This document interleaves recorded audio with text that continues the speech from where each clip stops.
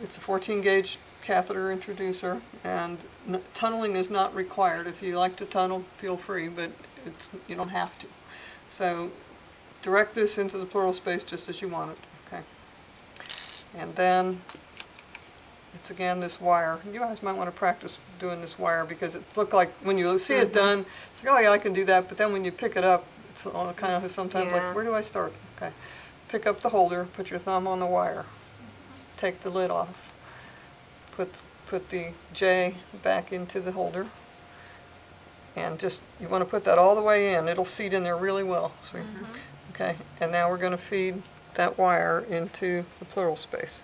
I'm going to demonstrate that this is very soft. It's not going to cause any problems with poking the hole or anything. Okay, you just put it in a little, so far. Okay, now we're going to pull the holder off of the wire. Don't let it get contaminated.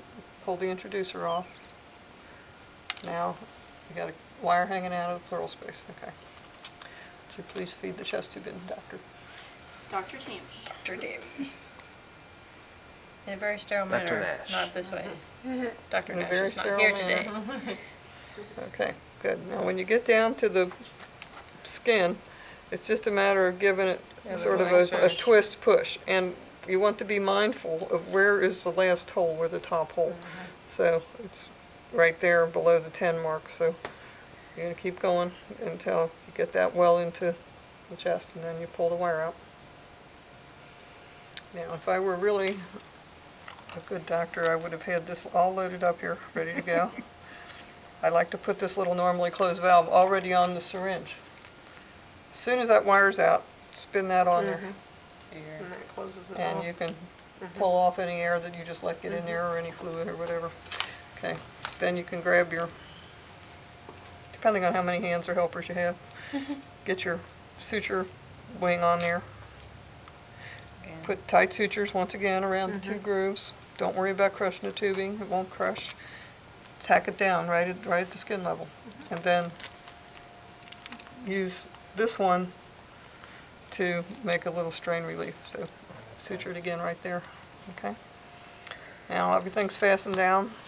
And now you can get back to business here and pull that off over and over. Or you can grab one of those neat little Centesis valves, which with this on, you don't really need this. It's just an extra little valve there. If you want it on, you can have it. If not, don't use it.